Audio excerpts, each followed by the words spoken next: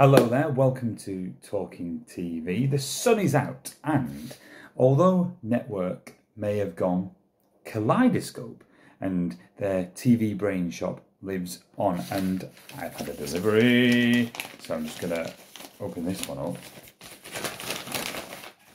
Look at this. Da, da, da, da, da, da, da. Now, I haven't seen this. I haven't seen this at all. I've heard about it. I've seen the trailers on Facebook. But this is The Optimist. So if you love Mr. Bean and you love your silent comedy, you are going to love this. Judging off the trailer, this is going to be absolutely fantastic. It was made for Channel 4. It's just under 6 hours in length. So it's Reitel. As I say, it was an early programme for Channel 4. And the first series, at least I think from what I read, was shot in America. So I'm really looking forward to seeing this. Kaleidoscope, I've got a From the Archive collection there, and there's lots and lots of things in this. I'm just going to open it up and see the tagline in the corner, who needs words? And I'm going to watch it. I'm going to let you know what I think of it. And you know what? Support Kaleidoscope with their releases.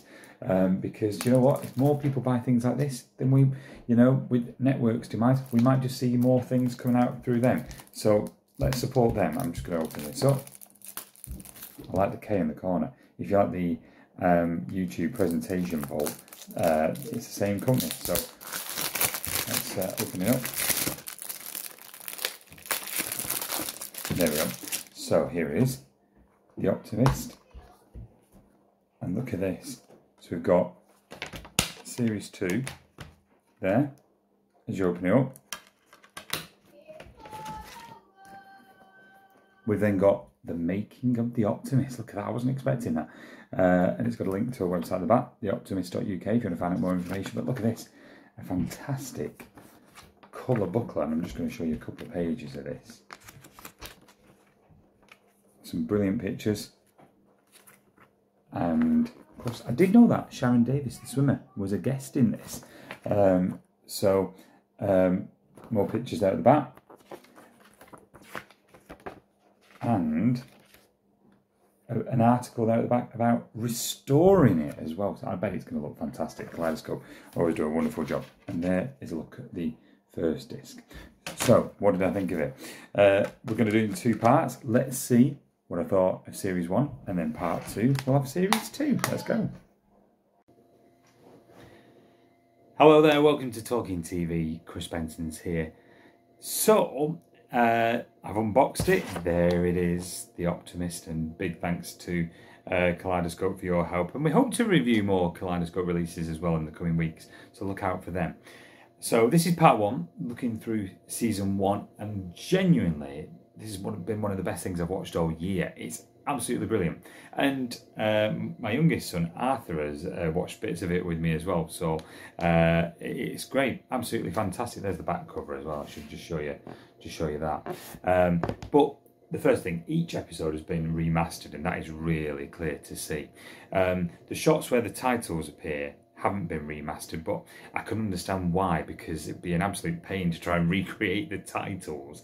But aside from those little bits of the credits, it looks absolutely pristine. I mean, we're talking a show that's 40 years old, and it could have been made literally today. So Series 1 ran from April the 14th, 1983 to May the 26th, 1983, and it was transmitted in a good slot, prime time, 8 PM on Channel 4. But there's a little bit more of an explanation to that transmission time, and a little bit of what I think might have gone against the show. Anyway, Sea Dreams is the first episode. So this was the pilot that was made. It features Sharon Davis, the swimmer, who takes up a really good role in it. So basically, Reitel, his character Nigel, falls asleep in an apartment. He's watching a programme on TV, a documentary about windsurfing, and he pictures himself on a beach, and he falls in love with a girl who is Sharon Davis. And he's got a rival to her love, and he's got to learn to surf if he wants to win her attention. It's really well shot. It's a brilliant opener, and you can see why it was commissioned off the back of that. But in terms of scheduling, that first episode was up against the Kenny Everett television show, which was really popular on BBC One. What was on ITV? It was a sitcom starring Paul Eddington that I've never heard of. I'm sure one of you might have, called Let There Be Love. It was a sitcom in its second and final series, but can't say I've heard of it. So if Sea Dreams was unlucky with its first transmission against Cuddly Ken, it was just as unlucky during its second airing, its repeat. It had a repeat showing, wait for this, on Channel 4 at 9:15 on July the 13th, 1985. You're thinking, why does that day ring a bell? Well, that was the day that Live Aid went out on BBC Two. So the repeat of Sea Dreams was just as Elton John and Wham were coming onto the stage. So it probably didn't get much of an audience with its repeat as well. But I do like the episode. Really, very clever, really well shot, and there's some really funny visual gags. And the location just helps. Mexico, brilliant location. So the next episode is The Good, the Bad, and the Nasty. It's not my favourite of this first series, if I'm honest. It's kind of like he's dressed for the Wild West. He's kind of learning to ride a horse. It was up against Fame on BBC One this episode, and Falcon Crest on ITV. It's okay, but after the strong first episode, I was a bit disappointed. But that's the best thing about this series. You can just dip in and out. You can watch 25 minutes, and it really doesn't matter. They're all standalone episodes, and easy enough to watch. Episode 3 is Man's Worst Friend. So there's some great bits in this. I thought it was a really good episode. He's kind of dog sitting. He ends up losing a dog. A dog ends up in the washing machine, which was apparently quite controversial on the first transmission. There's a great note about this in the booklet that comes with this. Again, it was up against Fame and Falcon Crest. But another funny episode, especially the pool party scene at the end. And for me, the episode could have easily carried on. You wanted to find out what happened after the pool party scene at the end. And it ended a bit too quickly, but a really funny episode. So then you've got Healthy Body, Unhealthy Mind. He kind of enrolls at a health farm, and it's kind of run more like a prison more than a health farm. But it's a really funny episode, and so he hatches a plan to get out. So it was at 8 PM again.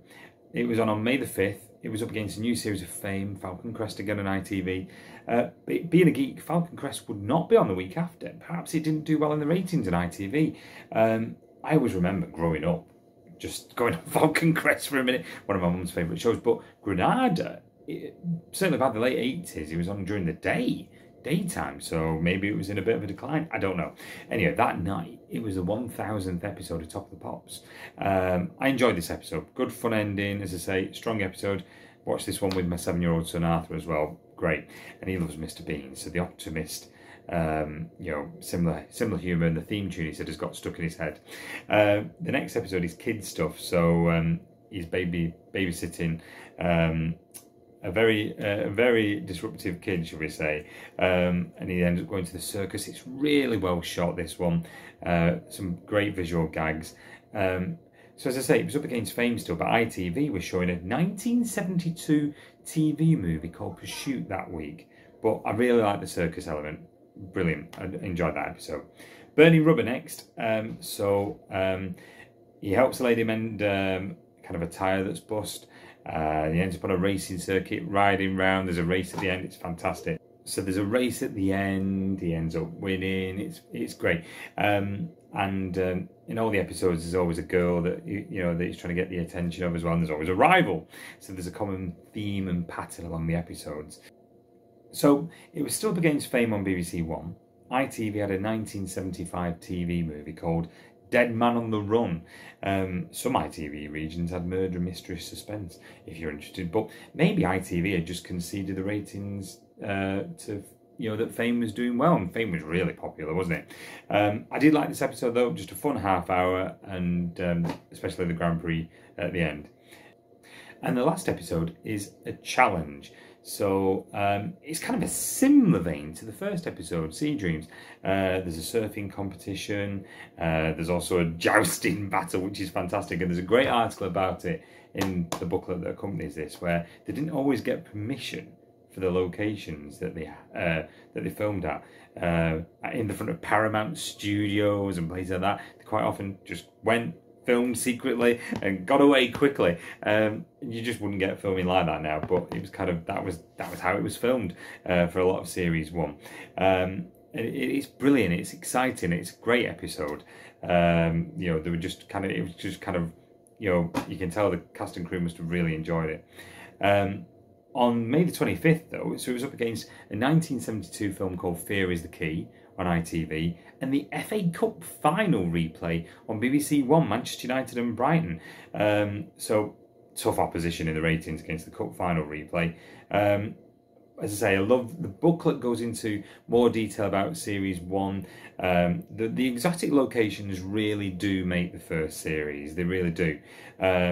You know, to take you know, the picture quality as well, absolutely superb. It could have easily been made today, like I said earlier. Anyway, series 2 review coming very soon. So this is just part 1. There'll also be an omnibus where you can watch both parts all together. So let me know if you've watched it. If you've never seen it, get out there. The link is there on the bottom of the screen for where you can order it. But absolutely fantastic, and I'll give you my verdict on series 2 very shortly as well. More to come. Bye for now.